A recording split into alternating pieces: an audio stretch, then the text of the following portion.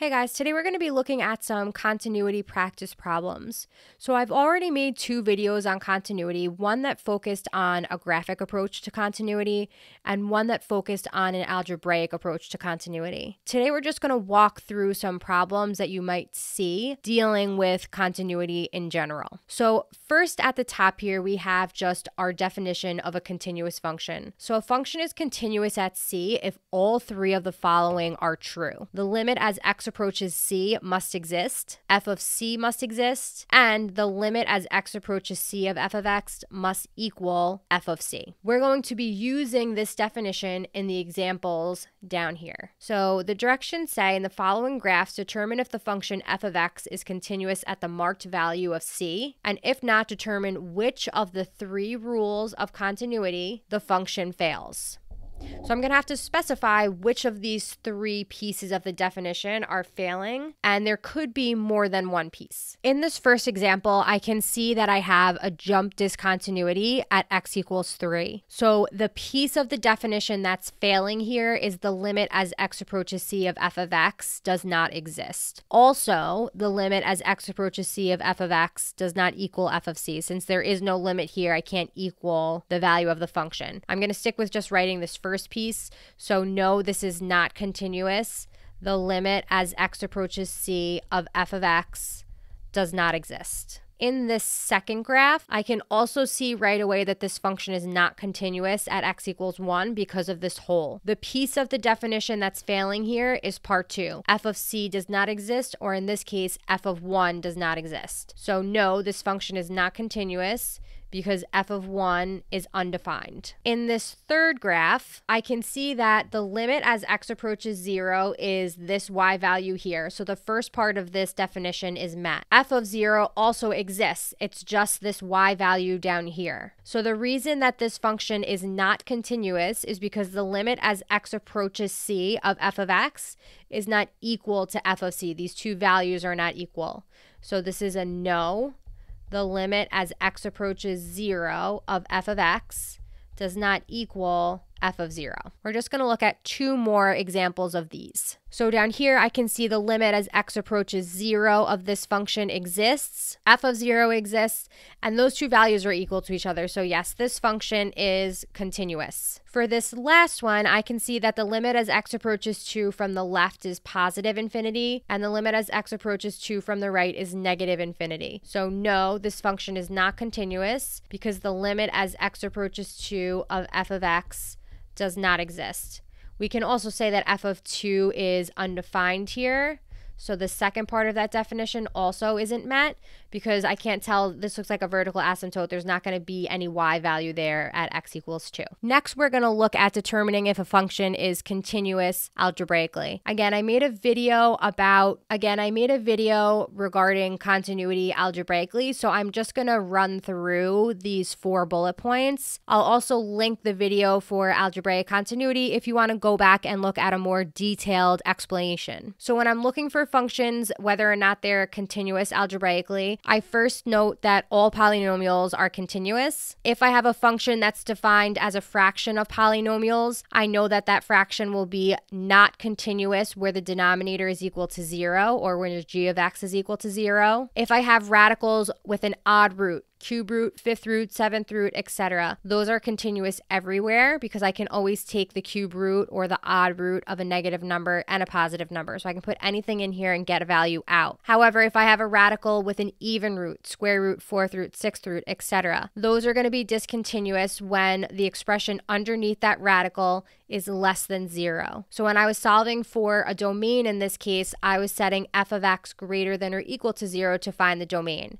If I'm finding discontinuities, I'm going to set that expression less than 0 and solve that inequality instead. Let's look at a couple of examples. Find any points of discontinuity of the following functions. Number 1, f of x is just this quadratic. This is a polynomial, so this is continuous everywhere. Number 2, I have a fraction of polynomials, so the first thing I want to do is just factor the denominator if I can. And in this case, this factors to x plus 2 and x minus 2. Since the factor x minus 2 cancels, I know I have a whole at x equals 2. Since this is a factor that's left over, I know I have a vertical asymptote where that factor is equal to 0, which is x equals negative 2. So there are 2 points of discontinuities here at x equals 2 and x equals negative 2. Number 3, this is a cube root function, so this is continuous everywhere. And number 4, this is a square root function. So this thing is going to be discontinuous where x squared minus x minus 6 is less than 0. I'm going to first ignore that inequality sign and solve for my critical values. So when I factor, I get x minus 3 and x plus 2. That leaves me with critical values of x equals 3 and x equals negative 2. I'm going to stick those on a number line, negative 2 and positive 3, and I'm going to test numbers in each of these intervals to see if the value is less than 0. So if I try negative 4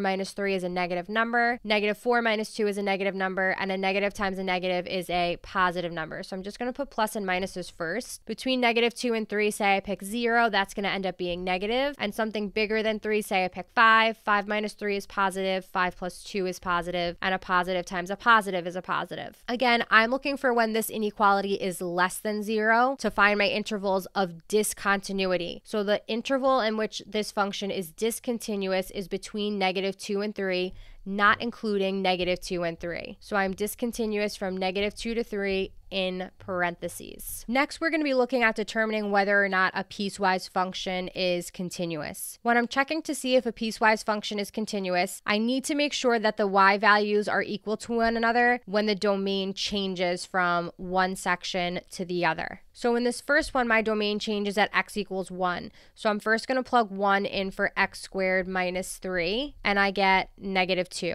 I then plug 1 into the second part of that piecewise function. 1 minus 1 gives me 0. This first piece, since I was looking at values where x is greater than or equal to 1, this is actually the limit as x approaches 1 from the right of f of x, and that's equal to negative 2. Since I plugged this second piece into the x is less than 1 part of the function, this is the limit as x approaches 1 from the left of f of x.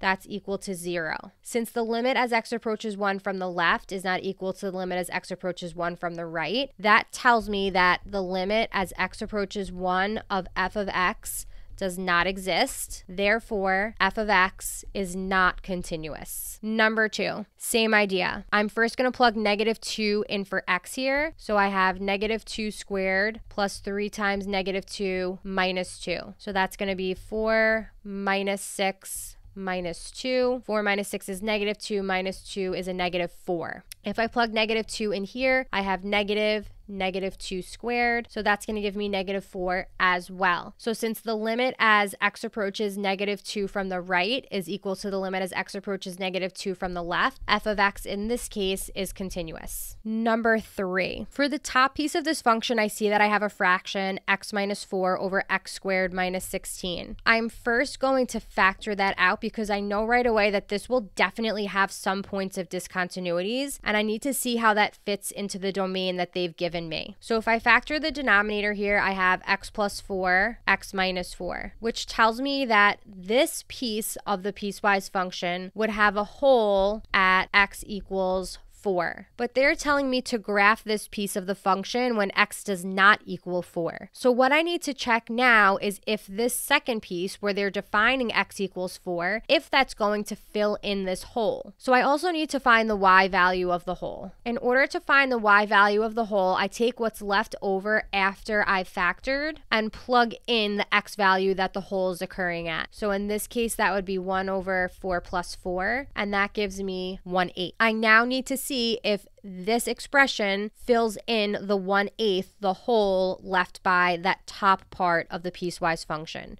So now I'm going to take the 1 over 3x minus 4. I'm going to plug in 4, so 3 times 4 minus 4. That would be 1 over 12 minus 4, which is 1 over 8. That's great. That means that this expression is filling in the hole left by the x minus 4 over x squared minus 16. So this function is in fact continuous. These types of problems are very common when looking at continuity. So the directions here read, find the value of the constant k that will make the function continuous. So in the previous examples, in order to find out if the function was continuous or not, I had to find, when I plugged where the values or where the domain is changing into each part of the piecewise function, if those y values were equal to each other. So essentially I was asking myself, is 3x plus 2 equal to 2k minus x at a specific value? The specific x value I'm looking for here would be at x equals 1. So what I can do to solve for this value k is to first plug in x equals 1, since that's the value of x that I'm concerned about. And from there, now I only have one variable, that variable k, so that's pretty easy to solve for. So 3 and 2 gives me 5, add the 1 over. K in this case is equal to 3. Same idea for number 2. In order to make this continuous, the y values, kx squared and kx minus 6, need to be equal to each other when x is equal to 2. So I'm going to plug a 2 in for x and then just solve for k. So 2 squared is 4. I'm going to write this as 2k, subtract the 2k over, and I end up with k equals